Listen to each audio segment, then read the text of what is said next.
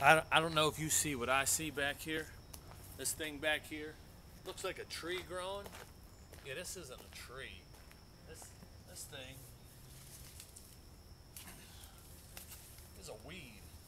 It's one of the biggest weeds that grows in this area. I don't know that scientifically, but I've seen these things around enough to know that these things are huge. But the thing is, they start out little. They just start out little, and man, next thing you know, this thing's growing up next to your house. You don't even know that it was growing there. It just drives me insane whenever I see these things. But as I was walking down this alley here this morning, I got to think. I was thinking about families. I was thinking about husbands and wives. I was thinking about children, and you know, it's kind of like this.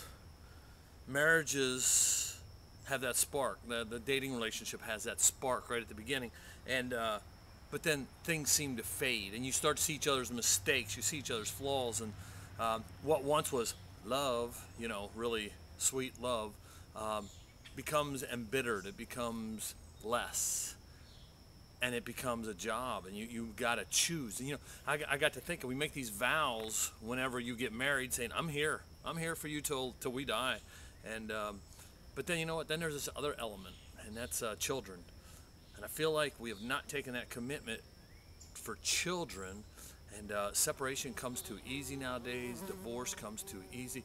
And if you look back behind me, the brick building back there, that brick building is Iron Forge. It's a school for fourth and fifth graders, and I don't know how many families are splitting up when the kids are in fourth and fifth grade, but we got a lot of problems. We got a lot of problems in our schools, and we want to blame the schools. It's not the school's fault.